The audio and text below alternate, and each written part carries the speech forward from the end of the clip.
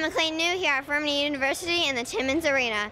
Here we have a basketball camp ranging from ages to 3 to 17. One thing I learned this week is like how to play together, and you have to share the ball while playing, and like how to handle the ball and cut through to get open shot. This summer, almost 300 campers are learning and being led by 30 counselors, one of whom is Furman basketball player Garrett Keene. I think being able to play with the team, I mean, I have 14 of my best friends that I get to see every day, all day, and I get to hang out with them on playing my favorite sport.